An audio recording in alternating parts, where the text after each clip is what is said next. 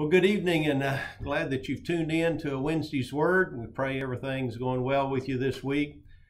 Even if it's not, pray that this Word will be an encouragement to you as you go through your week and all the challenges that go with living in this world. But in Christ, we have the victory. So going to start a little two-part little series for our Wednesday Word entitled An Artist Rendition of a Believer.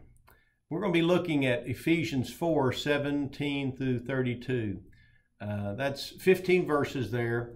And, I'm always amazed when I said an artist rendition. When they have a witness, they look at, when they go to talk to a witness and they bring that witness into the police station and then there's an artist that sits down with them and then they describe in detail the eyes and the nose and mustache or not, and it's amazing how they're able to, that artist can take all that and then the person will look at, no, the nose is a little too wide, take off a little bit of the nose, and no, their face not quite that wide, just narrow it down a little bit, and so they add to it and take away from it and put onto it, and after they get through, the person's like, yep, that's the person I saw. I believe Paul gives us a picture, an artist's rendition of what a believer looks like. And in this passage, these 15 verses, and I believe it's good reminders for all of us to say, this is what I need to see in my life as people would describe me and give a police a witness of not me physically, but me spiritually in life. So let's look at that. Before we do, let's pray. Father, in the name of Jesus, Lord, we pray that you'd speak to us through your word today, and God, take the words off the pages, and Lord, may we just place them in our heart, Lord. And Lord, we pray that whatever speaks to us, Lord, in your word, that we need to change and adjust and make differences, repent of, and Lord, that we would hear you from you, Lord, and make those adjustments so we can be more like you. In Jesus' name, amen. All right, so if you have your Bibles, Ephesians 4, verse 17 is where we'll begin. And we're going to be looking at things like that artist does that'll take off the picture and things they'll put on the picture to make that picture the portrait of a believer. So the first one I want to talk about is to take off worldly thinking. We've got to take off worldly thinking off our artist rendition of ourselves. In verse 17 it says, "So this I say and affirm together with the Lord," what Paul's saying there is the Lord's in agreement with this, what I'm about to say, "that you walk no longer just as the Gentiles also walk in the futility of their mind, being darkened in their understanding, excluded from the life of God because of the ignorance that is in them." What he's telling them is, look, you're saved. You know the Lord now. You have to quit thinking the way you used to think. You used to think like the Gentiles think and how the Gentiles walked. And then he gives that description. They were had futility of mind, being darkened in their understanding, excluded from the life of God. And they did all this from ignorance. They didn't know. And now these believers know, and they have to stop this worldly thinking. When it talked about the mind, just in these few passages, you got in verse 17 the word mind, in verse 23 the word mind, in verse 18 the word understanding, in verse 18 the word ignorance, and later on in verse 20 we've got the word learned. So there's a lot that has to do with the mind. Yes, we commit our heart to the Lord, but so as the man thinketh, the scripture says, so is he. Our thinking has to do so much. You've heard the old saying, garbage in, garbage out. The way we think determines our behavior. If you look, you've heard the old saying too that says, we are what we eat. You can make that statement, I guess, physically. And spiritually, you can kind of make the statement, we are what we think. Again, I said that verse, so as the man thinketh in his heart, so is he. Wrong thinking ends up with wrong actions. Wrong thinking ends up in bad behavior. And so we've got to think right. And he was saying, the Gentiles, they have futility in their mind. There's a show called Criminal Minds. It's clear what that show's about, that criminals have a unique mind, and these people study their behavior, and they can figure out what they'll do and what they'll do next, and they can make a profile of them based on what they've seen in their mind. Matter of fact, you've probably watched shows before, or detective shows, and then that are true stories, reenactments. You say, man, what was that guy thinking? He's going to get caught. What's that guy thinking? He can't get away with that crime. Well, criminals think, I believe, differently. That's, again, the show, Criminal Minds. They've been able to deduce that their thinking is different. Well, our thinking has to be different as believers. Our mind has to be the mind of Christ, the mind based on the Word, and not based on worldly thinking. When we say worldly thinking, we mean that philosophy that's anti-God, that philosophy that doesn't line up with the Word. And we have to look at it that way too. And it says they were darkened in their understanding. They didn't understand what they need to understand. We probably live in the most educated society ever. And even this country is so educated. People have more opportunities to learn, but just because you learn doesn't mean that, you have understanding. Listen to Romans 12:1. For even though they knew God, they did not honor God as God or give thanks, but they became futile in their speculations, and their foolish heart was darkened. Professing to be wise, they became fools and exchanged the glory of the incorruptible God for an image in the form of corruptible man and birds and four-footed animals and crawling creatures. Because of their lack of understanding, they exchanged what was incorruptible for what was corruptible. You take stuff back to Walmart or whatever, you can exchange it. Exchange this shirt for this shirt. I want to return this and get this. Well, they exchanged something. They exchanged something that was good, and they exchanged it for something that was bad. What a rotten deal that is. But they did that from their lack of understanding. We've got to understand. The only way we can understand is have the mind of Christ, to have the Word in us so that we can determine what's true and what's false, what's good and what's bad, and not based on our own understanding, and not lead us to having our understanding darkened. And so we've seen that. We've seen the church in general, not our church, but just what I'm saying is the movement in the church in general has become more worldly. That's how it'll be in the last days, that the world's thinking is going to enter to the church. Let's do it this way, let's operate this way. This is the way you get more people. This is the way you do it. Instead of, and I'm not saying you don't try to reach more people. What I'm trying to say is you can't lean on your own understanding. You can't allow worldly thinking and worldly ways to infiltrate into our minds, the minds of the church, the minds of groups and ministries. That we have to stay focused on that, because one of the artist's renditions is having no or taking away worldly thinking. The second thing I want to look at is taking away calloused hearts, because the next verse said why they're in that situation. It's because, in verse 18, because of the hardness of their heart. Because of the hardness of their heart. Matter of fact, in verse 19, it says, and they having become callous. So a hard heart, and they become callous. I think that kind of goes together.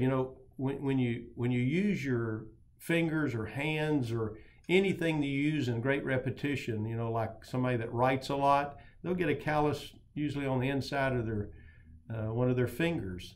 I don't play guitar, but I imagine that people that play guitar a lot will get calluses on their fingers. If you do anything in repetition, it develops a layer, and then another layer, and then another layer, and then another layer of skin, and then eventually you don't feel as much as you would without that callus. And these people have not only developed callus in their heart, they've allowed their heart to be hardened. we need a soft heart so the Word of God will come in and richly dwell within us. We can become hard-hearted, and we become that way because the callous gradually gets worse and worse to where we don't even realize we're moving toward a hard heart. And even that hard heart sometimes won't even confess it's got a hard heart because of deception. And so we've got to keep our hearts pure and not allow the callousness of those wrong thoughts to build in our mind to where it's part of our life. And then we do something we never should do, is to get so callous we don't feel it anymore. You've heard the illustration given several times, probably in the pulpit, about branding a calf. Once they brand a calf the first time, it hollers and screams and has all kind of pain. And the next time they bring it in the next year to rebrand it, it hollers and moves less. The third time less, and maybe the fourth time it may not even move or have any pain at all, because each time it calluses over to where the feelings aren't there. And we can't let that do that, because when the Holy Spirit tries to convict us and we're hard to it, that's a bad situation to be in. So we have to guard against that. The other thing we've got to take off is moral impurity. It said they're having become callous, having given themselves over to sensuality and the practice of every kind of impurity with greediness. It just led to impurity and greediness. We've got to make sure that's not part of our life. That's part of the world's philosophy. They gave themselves over to that. It was said that if the Ephesus, who the letter was written to, was one of the most wicked cities in that area. Matter of fact, some people that would comment about the morality in Ephesus was saying, the morals were worse than animals. The moral degradation was just extreme, and we have to watch. The world influences us that way. What it does, it deceives us. It's like when it gets worse and worse and worse and worse, then we can justify it, or we try to justify it maybe, and the devil tries to get us to justify it by it was at point 1 and that's at point 2, and then he can deceive believers to say, well, you're only at 5. I mean, look at the world, it's 10, as far as its morality going downhill. But we can't do that. We have to know that any sin, any compromise is going to affect us. And we've got to be, morally, yes, we're saved by grace, but we walk in sanctification. In this book I bought by Michael Medved, Hollywood versus America, he made this statement in there. He said, the power of the entertainment industry to influence our actions flows from its ability to redefine what constitutes normal behavior in society. Did you catch that? Even the entertainment industry was saying, we'll put it out there, and the devil can use that to say, here's what normal behavior looks like. And we receive that and say, well, that's how I should act. And the influences of media, world, in all kind of ways comes against us to take our morality and bring it to a point of where the world says what's normal and not what God says is normal. And that's where we end up people saying that the Bible's out of date and old fashioned. And then of course it said, and they do all that with greed. And that's what, there's nothing wrong with money itself. It's the love of money that's the root of all evil, not money. And there were rich people in the Bible, and poor people can be greedy. We have to be content with what we have. Yes, we want to do better maybe, or try harder, or get a raise, promotion. That's nothing wrong with that. But the Bible talks about contentment. And so these people, that mentality leads to greed as well, but that's not part of our portrait in Christ for the believer. And so we need to look at that. And then in verse 20, it begins to say, but you did not learn Christ in this way. We didn't learn Christ. And when it talks about learning Christ, if you really look at it in its original context, it really has to do with having to do with our salvation. Learning Christ was another way of saying your salvation. You learned Christ. You came to know Christ, and you were saved. And so we don't act that way anymore. We don't let that philosophy. It used to, but not after salvation. God and His Word and His will dictates our thinking from then on. And then verse 21, if indeed you have heard Him and have been taught in Him, just as truth in Jesus. Because we got to learn the truth now. The Word is what dictates our thinking. The Word takes over our thought processes. We let the Word of God be our thinking and our mentality that way. And then verse 22, that in reference to your former manner of life, you lay aside the old self, which is being corrupted in accordance to the lust of deceit. That old nature is just being corrupted more and more, but our spirit, the Holy Spirit that lives within us, that's being renewed, and we're becoming more like Christ. Matter of fact, Warren Wiersbe, he calls it saying going from the grave clothes to the grace clothes. We used to be dead in our sins. That was the grave clothes, and now we're in grace clothes, living for Christ. Great illustration of that is Lazarus. Lazarus died, and when the Lord Jesus called him from the grave and he was alive again, remember, he was bound in those grave clothes, and Jesus said, loose him. So he was resurrected in a new life, but he had some grave clothes on him. And those, remember, he told him, get them off of him. He had to get rid of his grave clothes so he can get some grace clothes and be free. And so that's the process of pulling all that stuff off, And when they said loose him, he had some people there to help him loose him. I think, it's a great picture of the church. We're there to help one another, not in judgment, say, oh, you've got grave clothes on, but we all have walked through that. We help each other, whether preachers or lift leaders or women's leaders or women ministering to women and men ministering to men, helping each other as we walk through this life to become more like Christ. And so there's that freedom indeed that we have.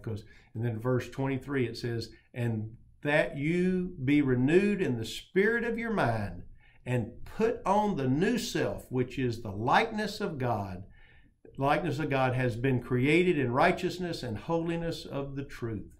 We've got this new mind. We got this new thinking. We've got the Spirit that's waking up our mind in the new self, not our old self, but the new way of thinking with Christ at the helm of our thought processes. Well, that brings us up to where we're going to stop today. We'll pick this back up the next time we meet to look at that portrait of the believer and how that looks. So let's pray.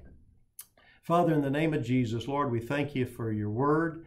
We thank you, Lord, for these reminders, Lord, of what it means to be in Christ and how that looks and how that should look in our portrait. Lord, as we would ask somebody to draw a picture of us spiritually, and let's see how it looks. And these are the things that would have to be taken away and the things that have to be put into our portrait. So, Lord, we thank you for your word's reminder to us all to be more like you. And I just pray for each person the sound of my voice, Lord, whatever they're going through or walking through.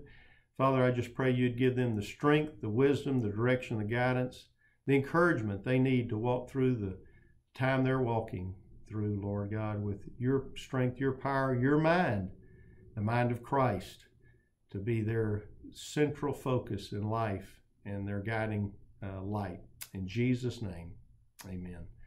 All right, well, we're glad that you tuned in, and just wanted to close out with just one announcement. This Sunday is Mother's Day. Oh, great day in the Lord. I thank God for my mom. I know you thank God for your mom. Praise God that in his sovereignty, he gave us moms. And so this Sunday, we've got a special gift for each of our moms. We also have a photo booth that we'll be doing at the Spring Campus. We're going to have, at Spring Campus, they'll be having their photos will begin at 10 o'clock if you want to come early and do the early takes. Magnolia Campus will be starting ours at 8:30 for the early takes. For those that want to get theirs done before church, you can do that. If you didn't get a chance to sign up on Sunday, which we had a sign-up sheet for early photos, then you can email the church at info@bfchurch.com and be able to sign up that way. Or you can call the church at 281-350-9673 and tell them you want to be on one of those slots for those early pictures. Now what we'll do is when the service is over, we'll dismiss our guests first so that they can get in line to get their family photos first. And then after that, then everybody else that wants to take their picture can get their picture done there. If you have your cell phone, we'll have a person there as well to snap a picture there with your cell phone, as well as the photographer is going to take their pictures.